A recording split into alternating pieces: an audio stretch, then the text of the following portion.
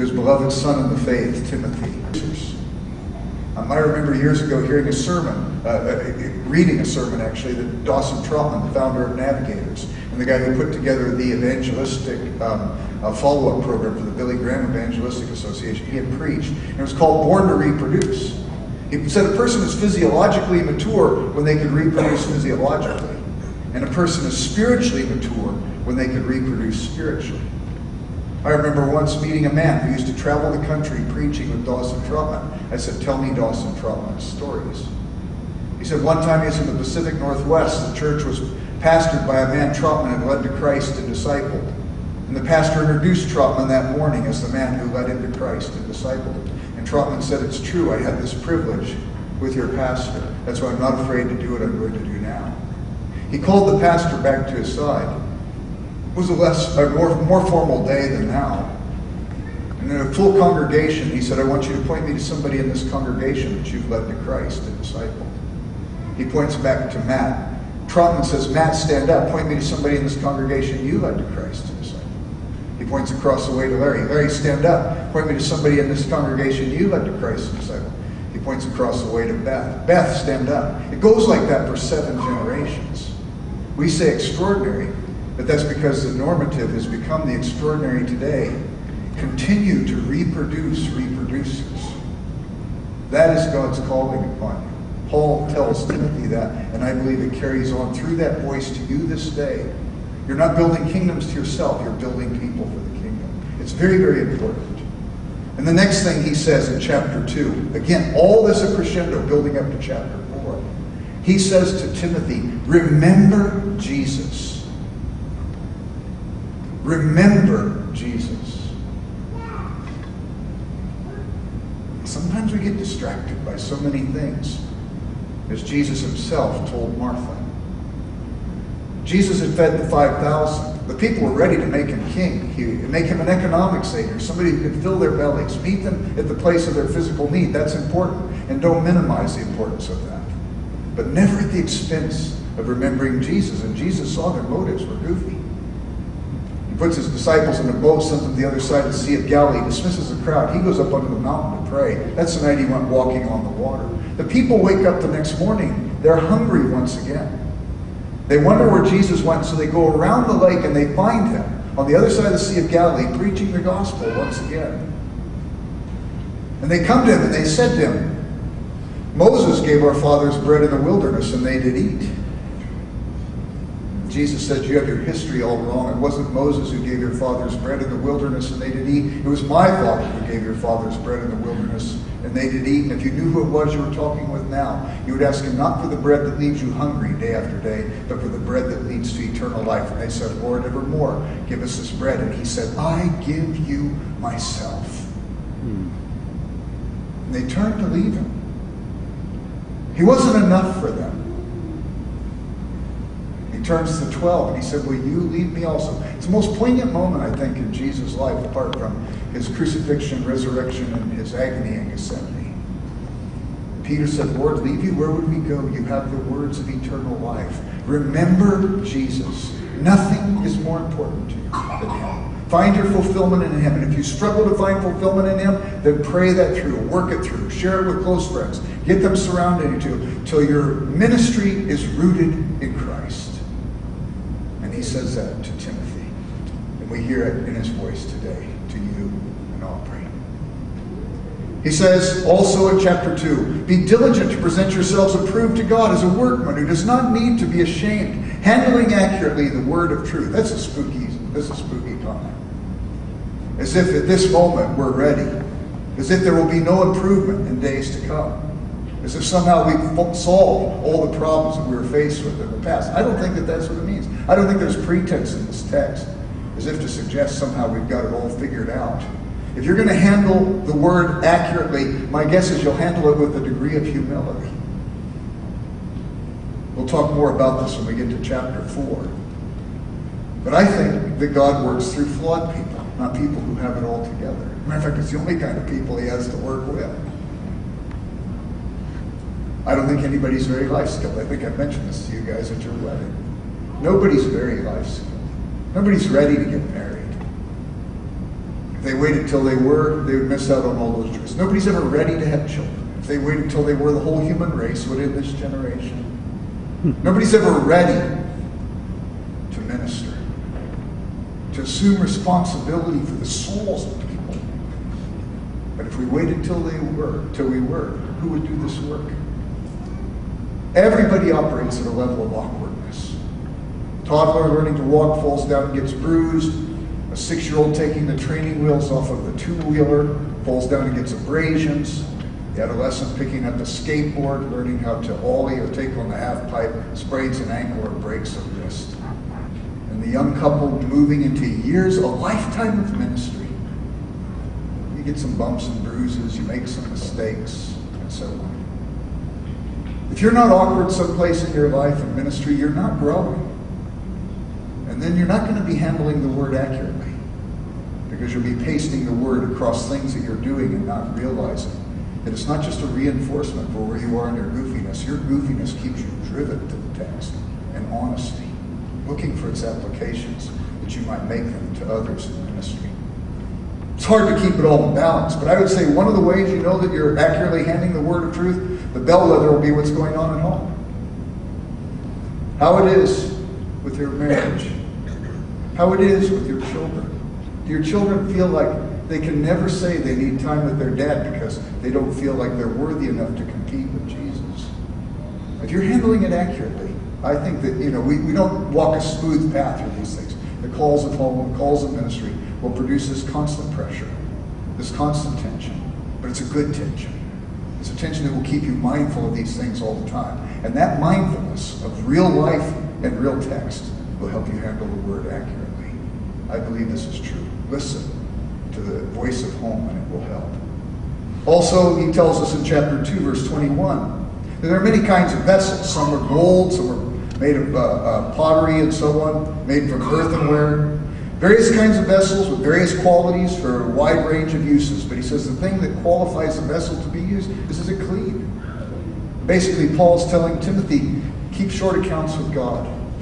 Keep your heart pure with him. Go to him in the total honesty of opening your heart. I don't know why. I'm sure, Pastor, you preached on this before.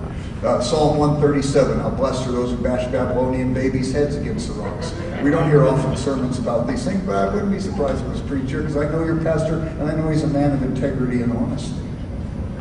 But also Psalm 109. I pray, Lord, that all my enemies' children will be orphans. We don't hear many prayers about those verses. We don't hear many sermons about them either. I don't think God wants us bashing anybody's baby's head against a rock. But haven't there been times you felt like you just wanted to shake somebody? What do you do with those feelings in your heart?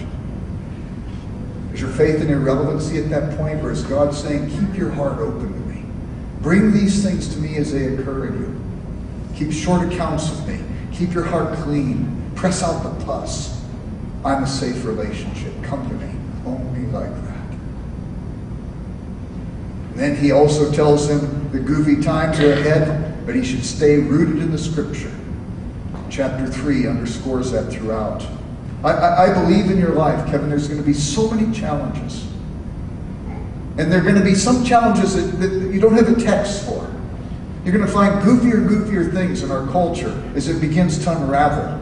Traditional families falling apart, and people trying to make the most of the messes that have been made of their lives. And they're people God loves. And you're going to have to walk them through those patterns. And the patterns aren't all set up in here. What do you do? G.K. Chesterton said we can make 2 mistakes with tradition. 1, we could reject a thing because it was happened this way in the past. 2, we could just accept it because it happened this way in the past. He said the best thing to do with tradition is in every new challenge, always leave a chair at the table and give them. The Word of God is a book that speaks to you, and you stay rooted in it. But if you read the Word, you'll see that God gave Exodus. And after he gave Exodus, 40 years later, he gave Deuteronomy. Why? He wasn't sitting up in heaven saying, oh, I didn't think about this. I should have thought about this before, and I could have given it to him at the time I gave him Exodus. No, he gave him Exodus and let him wrestle with it for 40 years. Matter of fact, it's interesting because in the middle of it, in the book of Numbers, he describes how the property is going to be divided in the promised land. It's going to be divided through the male members. And the daughters of Zelophehad come up to Moses right after he makes a pronunciation. They say, we don't think this is fair. If I was living back then and the daughters of Zelophehad were saying that and I was standing near Moses, I'd have moved my distance from them because the ground was going to swallow some people up at those times. But Moses, to his credit, listens to them. Something that wasn't already described in Scripture. And they bring up a challenge. And Moses says, let me pray about that. Let me go to God for that. And God says the daughters of Zelophehad are right. Which means God was affirming that it's okay to think through applications beyond what's given in the text itself. We have these coordinates and have a trajectory of theological thought. You have Exodus, Deuteronomy. You have the history of Israel with their successes and failures. You have the prophetic words as correctives. And finally you come to the ultimate coordinate of all time. You have the incarnation of the Lord Jesus Christ. The Bible was a book written in an agrarian age, but it has application in an industrial age and in a technological age, and whichever age will come next. Keep rooted in the text, the Scriptures say. Follow its coordinates along the trajectory of your thought and apply it to the circumstances with confidence that come before you in ministry. And I think that it's going to get groovier and groovier in the days ahead, Kevin. But stay rooted in the text, true to the text, confident in its applications when circumstances come up. And now with that behind us, let's look at this text. Preach the word. Just a few things to say. One, echoing what we said before, be confident in the text. It was not a word that was once spoken, but a word that still speaks. Handle it well. C.S. Lewis, you knew you were going to get a C.S. Lewis quote or something. C.S. Lewis once said that the worst of bad men are religious bad men. The quicker I might be willing to die for my faith, and a person who has a gift of faith might be willing to go there. The quicker I might be willing to die for my faith, maybe the quicker I'd be willing to kill for my faith. That good things in a fallen world can be abused. That even religious people can sometimes confuse their own opinions for text and paint a thus saith the Lord across their own ideas. The Bible warns about it in the book of Ezekiel. Beware of the false prophets who say, thus saith the Lord, when the Lord hath not said. They were zealous, but they were zealously wrong. If you're going to be a person of the book, you want to handle it rightly. And you want to recognize that we can sometimes go awry in these things. So be a diligent student. You've studied the Greek text, you've studied the Hebrew, you know the Bible.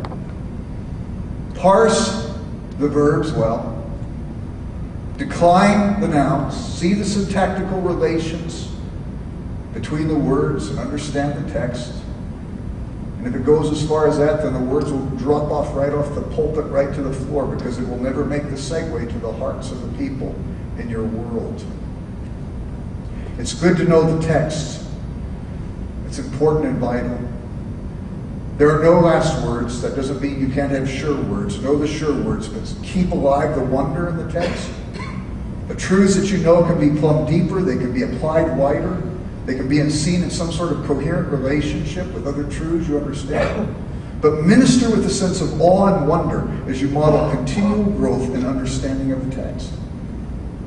Preach the word by knowing the text. Second, preach the word by knowing your people. It's not only important to parse verbs and decline nouns. It's important to parse the fears of people's hearts. To decline the broken hearts and broken relationships that exist in your congregation. Let the word become flesh and dwell among your people every day. The greatest Christian communication principle is that the word became flesh and dwelt among us. Know the people in your congregation. I know of situations where there are pastors who hide themselves away in their study all the time. You need to be diligent to hide yourself away and make sure you're preparing well. But you need to be involved in people's lives. Be present with them. Be engaged with them at some level, so that you know their hearts and you can speak the word confidently to the real issues that are going on in men and women's lives. Dietrich Bonhoeffer wrote this. He's in prison. He's getting ready to die. And he sneaks out these love letters to his fiancée, and in one of them he wrote this: I thought I could acquire faith by endeavoring to lead what might be termed a holy life. Later I discovered, and am still discovering to this day, that one can acquire faith only by leading an entirely worldly as opposed to otherworldly life.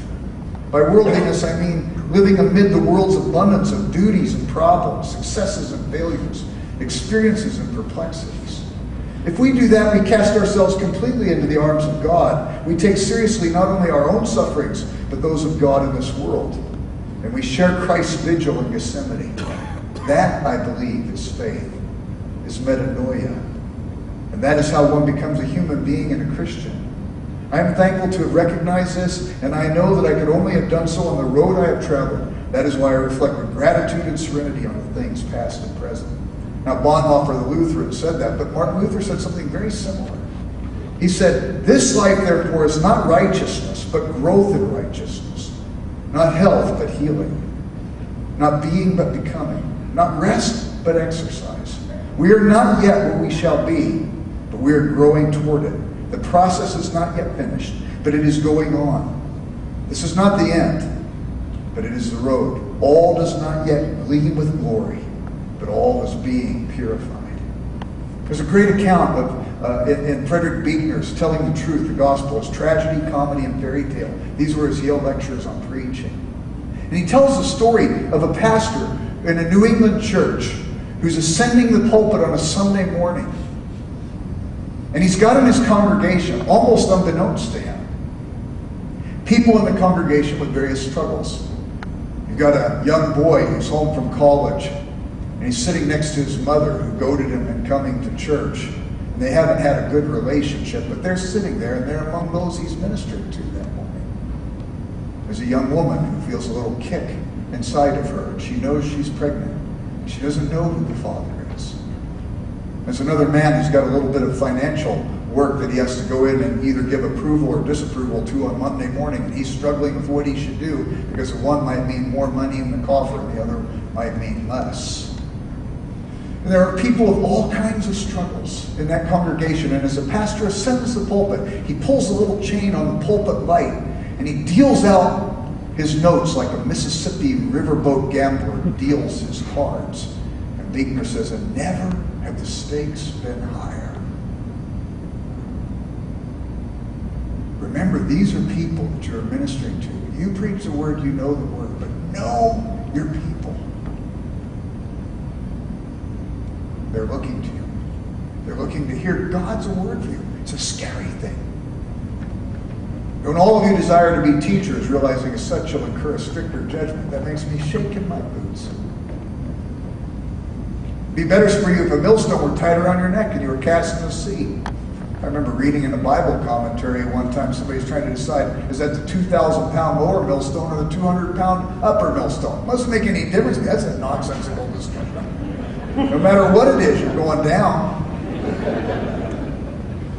Don't abuse responsibility when it's thrust upon you. So the immediate thing is to say, I'm not going to involve myself in any kind of responsibility. But there's another woe in Scripture, and that's the woe of the man who was given the talents and buried them. Woe to you if you don't assume responsibility when it's thrown upon you. Woe to you if you abuse responsibility when it's placed upon you. How are you going to do that? An utter dependence upon the Lord Jesus as he makes you a man of the book and a man of the people. But I think in order to do that then, we move to a third application of this text, and that is not only know the word, know your people, but know yourself. Know yourself. Know that you are a man deeply loved by God, with a love that is ontological. God is love. Therefore, his love is not diminished by your failures, nor is it improved by your successes. When you stumble and find yourself face down, he loves you and forgives you. He comes alongside of you and nurtures you and picks you up so that you can get back into the game. He loves you in such a way that out of his love, you minister that kind of love in a similar manner to those around you, that those who come in contact with you will know one thing for sure. They are loved by Christ because they see your love for them. Know yourself. There's a great passage, and it's from Ralph Waldo Emerson. I'm not a big Emerson fan, but he gave a lecture at Harvard Divinity School in 1838. It's called the Divinity School Lecture, 1838. And Emerson, in the middle of this long lecture, he says, I once heard a sermon that tempted me to say I would never go to church again. He said it was snowing outside, and you could see the meteor of the snow as it fell through the window. He said the snow was real. The sermon was spectral. In the sermon, you never got an idea through the whole message if this pastor had lived one moment of real life, had ever plowed a field, had ever planted a field, had ever weeded a field, had ever harvested a field, had ever had a cross word said to him, or in an unfortunate moment, had ever said a cross word to somebody else that he had to repent of and grow through. You never knew if he had been in love or been brokenhearted in love, if he had laughed or if he had cried, or if he had lived one moment of real life. Emerson said, I think the people in that church must live singularly boring lives that they would ride to church to hear this kind of dribble on Sunday morning. Know yourself. Know the ups and downs. Know the struggles. Make sure that you're growing. Surround yourself with friends. Learn from your mistakes. But be a real man and minister to real people. A real text that speaks to the ups and downs of life. So this is what I'd say. One other thing about knowing yourself too. I remember Stephen Barbas. He taught at Wheaton College years ago. He's a theology professor. I got to know him when I first moved to Wheaton in the 1980s. We used to meet every week for lunch. A small group surrounded us and we would meet. But I would talk with him often. And I said to him, tell me something about your story. And as I heard it, he was at Princeton Seminary. And he said, right when he got ready to graduate, Emil Brunner, who was a professor there, gathered the graduating students together. And he said to them on this one day, boys, be good men. Boys, be good men. You could be the greatest preacher in the world. You could be the deepest theologian that ever walked the face of the earth. But if you're not a good man, you've disqualified yourself. Know the word, know your people, know yourself, be a good man. And then I just have to end with one word of advice on my own part. We use Paul right now, but let me give you one word of advice, all on my own. When I first became a youth pastor in 1974, the senior pastor I worked with said, go around and talk to 10 different people, ask them advice in ministry. I went around and talked to all these different people. The best word of advice I got actually was from an insurance salesman who ran a college ministry at a church. It was a college ministry that Josh McDowell used to attend. He was the guy that led Roberta Hestinus to Jesus, who later became president of Eastern College, where Tony Campolo taught, and also taught at Fuller Seminary. This guy had an unbelievable ministry. He was an insurance salesman, never left his business, but he was a guy that somebody had reproduced a reproducer in him. And I said, what advice do you give me? He said, 3 things. And I licked my pencil and I got out my paper. He said, number 1, love the people. I wrote it down, love them. Number 2, teach them. Number 3, love them some more. Still the best advice I've ever got. Love them, teach them, love them some more. Let's pray. Gracious Heavenly Father, I worship you for Kevin and Aubrey. I worship you that you, before the foundation of the world, knew that you would bring them together. Knew that they would have a family together. Knew that they would be in ministry together. Beauty and the Beast, it seems to me. Not a match that any of us would have conceived of, but one that was on your mind and heart for all eternity.